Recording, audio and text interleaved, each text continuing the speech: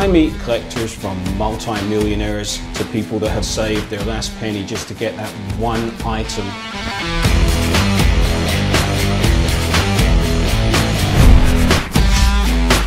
I buy anything, I can make $1 profit to $10,000 profit. To me, profit is a profit. My name is Colin Wolf Bowman, and I'm a collectibles mercenary.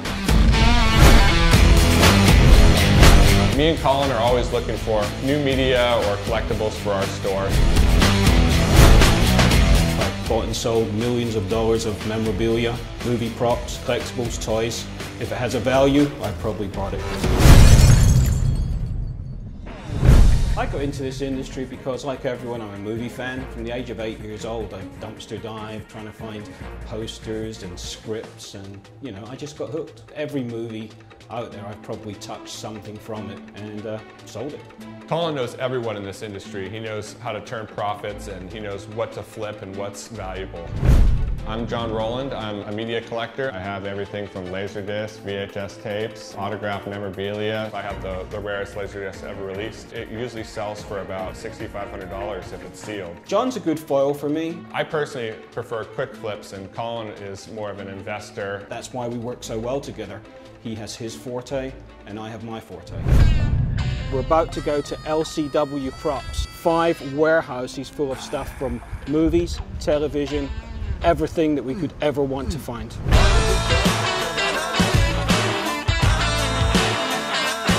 Everything here lights and blinks. It's for the movie industry. Rockets, missiles, detonators, robots. When you have a business the size of his business, it impressed me that he actually knows where everything is and what it was used for. These are some manacles that were from a popular TV show, Star Trek. I'm pretty sure they're cyborg. Let me show you what I got in tombstones over here, Colin. There's some good stuff. Yeah, this one's actually made out of granite. It's very heavy. I always assumed it came out of Hocus Pocus because of the name. How much are we talking? Probably 1,500 bucks. How about 1,000? If I can prove that this was in the movie, then I'm happy to pay what you asked. Just authenticating the pieces is one of the biggest parts of our job. This is a fun piece. Was he actually used on screen, or is he? No, he came out of the company that did all the graphics for Hellboy. For me, it's got to be all about the show, it's got to be something special, and it's got to give me the maximum profit. Is he something you want to sell? I would sell him, but he's a little pricey. Needs a little bit of work. 4,500?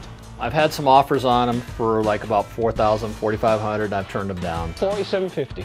I'm worried about him deteriorating, so I would do that. I would sell him for $4,750. And you'll be the only one in town that has one. Okay, you're in for a treat now. Remember dumpster diving? Well, this is kind of a similar thing. This is what picking is all about. I'm Sean Spencer. I just inherited this building from my father. It's got a lot of stuff in there. I invited Colin and John over so they can take a look, and hopefully we can break a deal. Sean! Believe you've got something for us to see? People don't really know what they have. They'll inherit something, or they'll find something at a yard sale. That's my favorites. All right. Here's a couple $100 bills right here. This is a 1999 Japan release of American Beauty. It can be up to $100 extra for just this piece of paper right here. Because it's got Japanese writing. This was never released in America. This was a Japanese only release, so this is very rare. We might have found something right here. What do you got? It's a limited edition. Zombies are popular, but I'm not going to be able to make you an offer. But I have some experts that I can call and get them over. My name is Del Howison, known as Dark Del. I'm an expert in the horror genre in different areas of it. Colin and John just called me. They found an item they think might be worth something. We'll find out. Oh, look at here. A little zombie action, huh? This is from Lucio Fulci's film Zombie 2. It was limited to 1,000. How much do you think it's worth? In this condition, I would say $30. Seriously?